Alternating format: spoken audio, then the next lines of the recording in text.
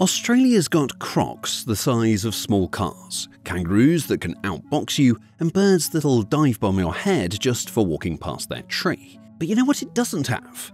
Vultures. Not a single one. And that's actually super weird, because if there's one place that looks built for vultures, it's Australia. Endless open land, brutal sunshine, and more roadkill than you'd want to count. Perfect conditions for a bald-headed scavenger to just soar around and feast all day. So why are there no vultures in Australia? To understand why it's strange that Australia doesn't have vultures, you first need to know just how good vultures are at what they do. They're not just birds that eat dead animals, they're highly specialised in ways no other scavenger can really match. There are two families of vultures. The Old World vultures live across Africa, Europe and Asia. The New World vultures are found in the Americas. And here's the wild part. The two groups aren't even closely related. They evolved the same lifestyle completely separately. That's convergent evolution at its finest. It's like nature tried two different recipes and still ended up with the same bird.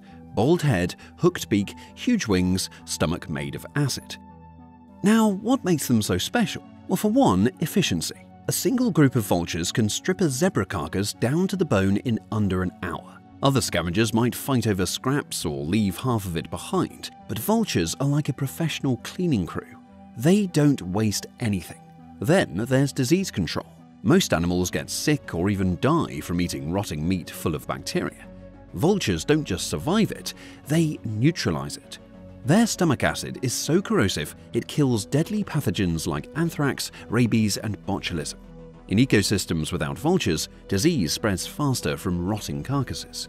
In places with them, the air's cleaner, the water's safer, and fewer predators or livestock end up poisoned by bad meat. And don't forget their flight.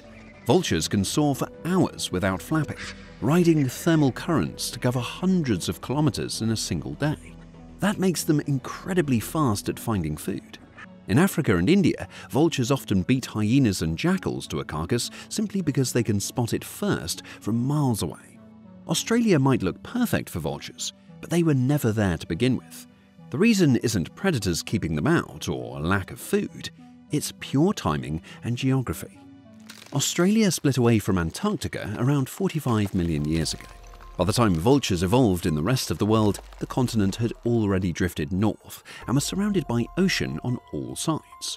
Old World vultures, the ones in Africa and Asia, evolved later within the hawk and eagle family. New World vultures popped up in the Americas separately. Neither group existed back when Australia was still connected to anything else. And once the ocean barriers formed, the window was closed. Now, you might think they could have crossed over from Asia at some point, but that's where geography throws another curveball. Between Southeast Asia and Australia lies a region called Wallacea, a patchwork of islands split by deep water channels.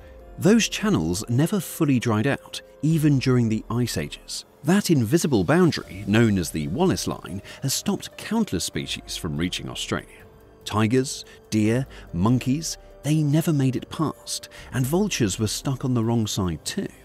Even if a vulture did try to cross, it would be a near impossible journey. These birds are built to soar on rising columns of hot air over land. That's why they can glide for hours without flapping, but over the open ocean, there are no strong thermals. Without lift, they'd be forced to flap non-stop, and a heavy bird with huge wings burns out fast. Ocean winds work for albatrosses and frigate birds, but vultures simply aren't designed for that. And here's another piece of the puzzle. Colonization takes more than just a single bird making it across. You need a whole group to arrive, find enough food, and successfully breed. The islands between Asia and Australia don't provide the steady supply of large carcasses vultures need. Even if one bird made it, it wouldn't survive long enough to start a population. So, if vultures never made it, who's doing the dirty work? Because, let's be real, something has to deal with all the dead kangaroos and cattle under that burning Australian sun. And the answer is, Australia doesn't rely on one specialist like vultures. Instead, it's a team effort, with several animals sharing the load. At the top of the list is the wedge-tailed eagle. These birds are massive, the largest raptors in Australia, with wingspans over 2.5 meters. They're powerful hunters, but they're also serious scavengers.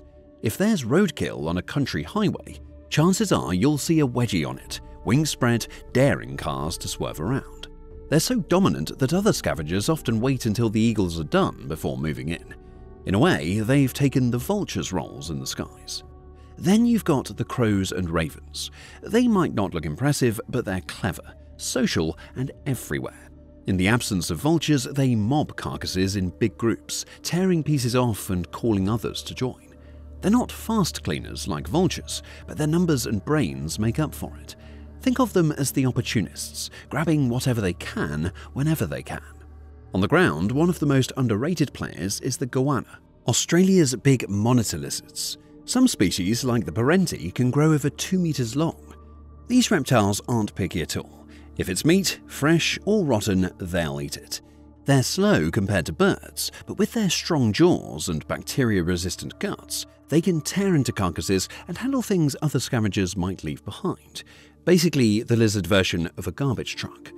And then there are the dingoes. They're relative newcomers, only arriving a few thousand years ago with humans, but they quickly slotted themselves into the scavenger role too. Dingoes are hunters first, but like most canids, they'll happily scavenge when the opportunity shows up. A dead kangaroo on the side of the road is free food, and dingoes aren't about to turn that down. So instead of a single specialist cleaning up, Australia runs on a patchwork system. Eagles rip in first, crows swarm in next, goannas lumber along to take their share, and dingoes scavenge whatever they find. None of them are as perfectly adapted as vultures, but together they keep the cycle going. Alright, let's play with the idea. If humans dropped a group of vultures into Australia tomorrow, how would things go? The biggest immediate impact would be efficiency. Vultures can tear through a carcass in a fraction of the time it takes eagles, crows, or goannas. That means less rotting meat, fewer blowflies, and feral dogs crowding around roadkill, and fewer chances for diseases to spread. In that sense, they'd make things cleaner, safer, and arguably healthier. Farmers might even appreciate it if their cattle losses vanished faster. But wedge-tailed eagles would not take this lying down. Right now, they own the scavenger throne in Australia. If vultures arrived, suddenly you've got two huge birds competing over the same resource.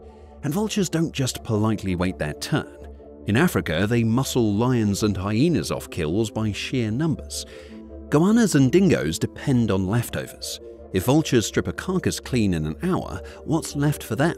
Dingoes might have to hunt more often, pushing harder on kangaroo populations or small mammals.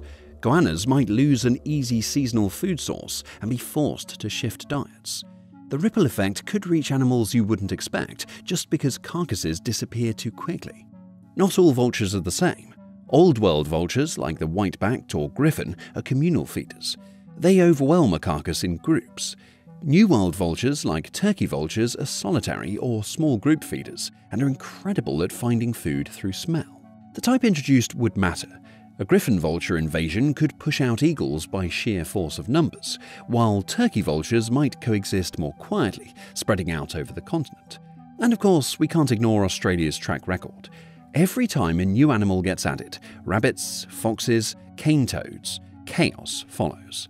Even if vultures don't hunt live animals, they'd still shift the balance.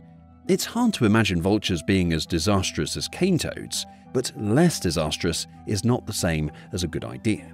One overlooked angle. Vultures change how landscapes feel.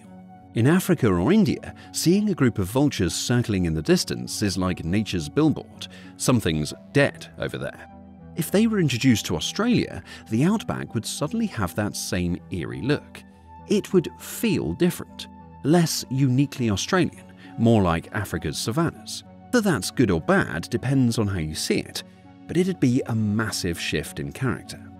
So, would vultures thrive? Yes. Would they clean up carcasses faster and maybe prevent disease?